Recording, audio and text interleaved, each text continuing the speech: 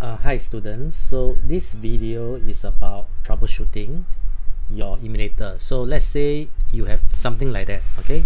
The screen is very small, so even though you think your eyesight is very good and you think it's acceptable, but the teachers most likely will not be able to see, alright? So you should rectify it, okay? So what you should do is you should go to run your emulator, right?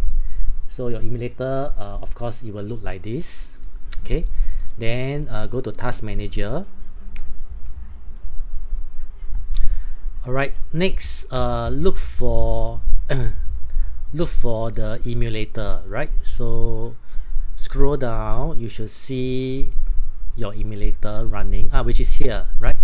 So what you should do is you should expand it and then look for this particular executable file. So you right click and you choose open file location. Alright, so it will open up something like that. Probably you have a few emulator, but the one highlighted is the one that is running now.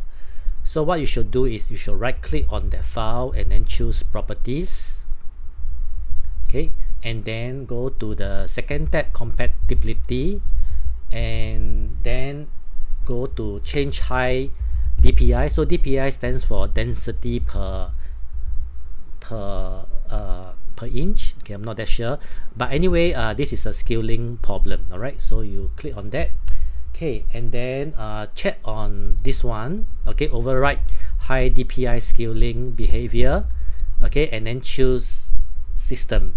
All right, so it should work, otherwise choose system enhance. Okay, so let's say you choose system, press OK and press OK, and then what you do is you can stop your emulator, and then you can or maybe what you should do is stop your emulator and then terminate your Android Studio and restart everything, and your emulator should go back to normal again.